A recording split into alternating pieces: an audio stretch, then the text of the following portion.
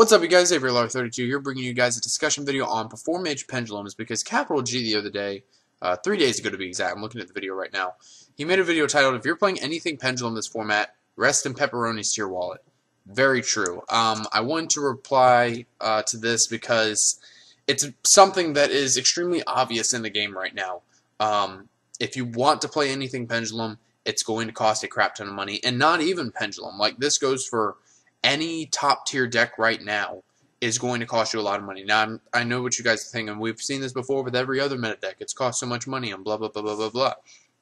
True, but there's been different extents. Like, for example, you go back to hat format, or the beginning of that format when it was hat before. I think that was the same time the Dragon Rose were coming out. And Dragon Rose cost a lot of money. Hat was fairly cheap to build. I think if you play Time Space Trap Holes, they were like 30 to 40 a piece at the time. You pretty much want to play like maybe 2, depending on your build. But everything else was fairly inexpensive. I think Tiger Kings were pretty cheap back then. I don't remember an exact build of hat, but I just remember it being fairly cheap from what I remember. Other than the artifact stuff. I mean, the artifacts is what really kind of pushed it over the limit. But even then, it was only like $150 to $200. And now we're looking at pendulum stuff, and it's like super expensive. Like, you look at Luster Draco Slayer, like that card's like 25 to 30 right now. Arch Phoenix Centric is a $60 to $70 card. Like, it's the same price tag of what Cleafort Disc was when that first came out. And then we see with other big time meta decks that are extremely good, like Cosmo, like I just mentioned in my last video, which was my update video. It's a $1,000 deck. Literally, it's $1,000. At least that's how much money I've spent.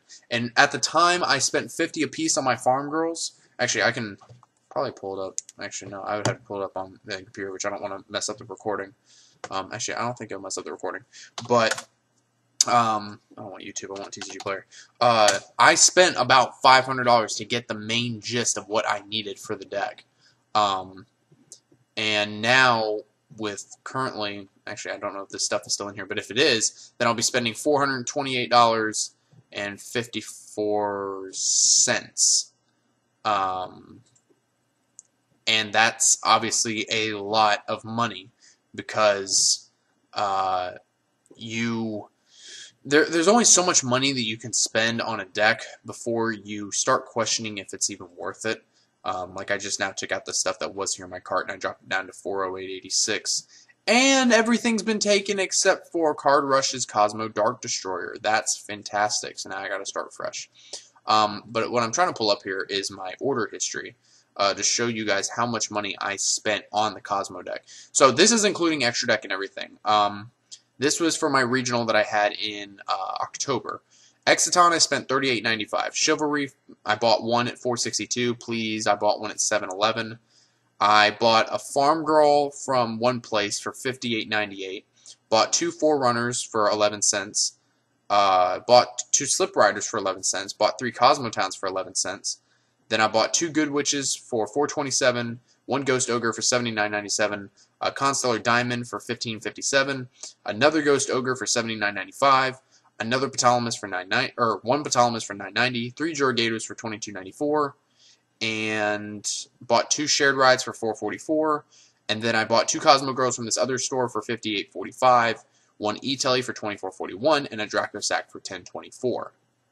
So that right there shows you how much money I spent on the deck, and even just before I cleared out my cart to get the new Cosmo stuff, it was over $400, and I spent about $500 on the Cosmo stuff previously before.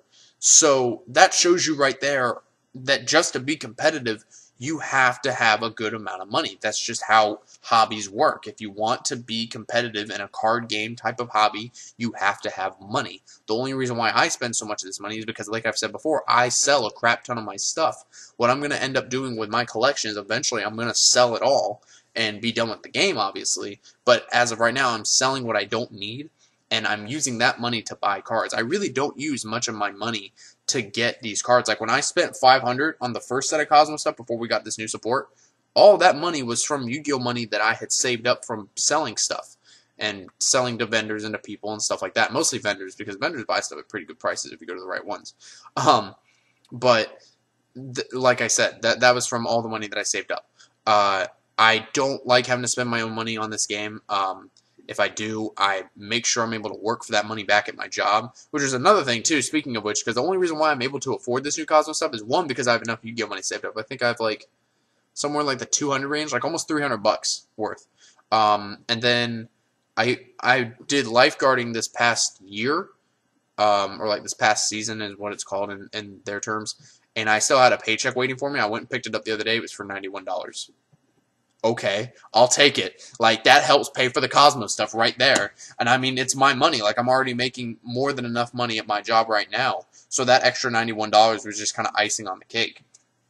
So that helps pay for it.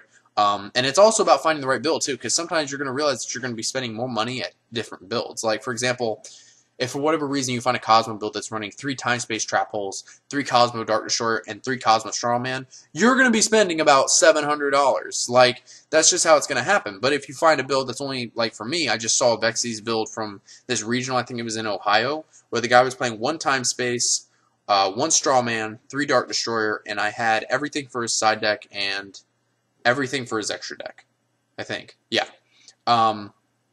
And then he was playing like Escape from the Dark Dimension, which I already had that stuff. So that can help save you money too. At the end of the day, though, if you want to be competitive in a card game-based setting, you have to be able to dish out money. If you say that you're competitive and you're playing something that's basically tier 2 or lower, well, no, because Ritual Beasts are tier 2 and they're kind of decent, and there are other decent decks there too. I'm going to say tier 3. If you're playing a deck that's tier 3 or lower and you say you're competitive, no, you're not. You may have the competitive mindset, but you don't have the, I guess you could say, ability to want to dish out that money. Now, I'm not saying that you should be going out and spending thousands of dollars on, you know, this card game. I'm not saying that at all. I'm doing it because it's extra money that I've been saving up from cards that I've been selling. So it's not really my money that I'm spending. You see what I'm saying? So either if you don't have a job, which most people that watch my videos are between the ages of 18 to 24. Yes, I've looked at my analytics. Most of you guys, I'm assuming, have a job. If you don't, you need to get one. Walmart, you start out at like 10 something an hour. 2 of my friends work at Walmart. They think it's okay. I'm not going to say what I make because that's just like not really. Well, screw it. It doesn't really matter. I already told my friends they're making like 10 something an hour. I make like 9 an hour, like 9.25 an hour. I make 9.25 an hour. I'm not afraid to say that. So you know, it's all about how much you're able to manage your money. You know, you can't. It's hard to be competitive too. Also, because like if you're in college and you have a lot of student loans and stuff like that. Luckily, I don't. I have Florida prepaid. For those of you who live in Florida and know what I'm talking about. Yeah, I have that. For those of you that don't live in Florida, basically it's the year that you're born, you're locked into those rates. So like if college right now, you went to a university that cost $10,000, but back in 1996, the year I was born, it cost $2,000 to get into it, I'd be paying $2,000. So that can save you a lot of money also. But yeah, other than that, I hope you guys enjoyed this video. It's not something surprising. It's really not. We've just kind of seen it at different intervals throughout the game. Like, look back at Teledad format. That deck alone was $2,000. Like, Crush Card was like $500 to $1,000. Dark Arms were $300.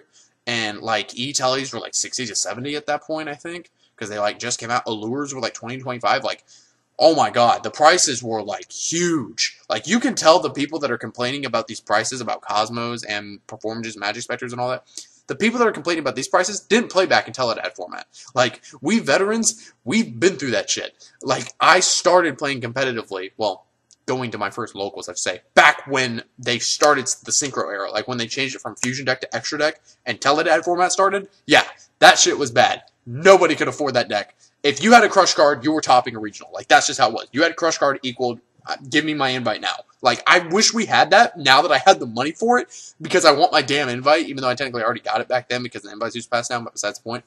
So I wish that was still a thing, but it's not. But yeah, so hopefully you guys enjoyed this video. Thank you for watching as always. Let me know what you guys think about these prices. Is it insane? I think it is. But at the same time, that's why I've saved up my money. So, yeah. Let me know what you guys think. You know, you don't need to be talking about your financial situation. It's obviously your business. But, you know, do you try to be competitive? Do you not really care anymore? Or do you just go the rogue route and just try and play stun? Or, if only it was still around, self-destruct button. Alright, thank you guys for watching as always.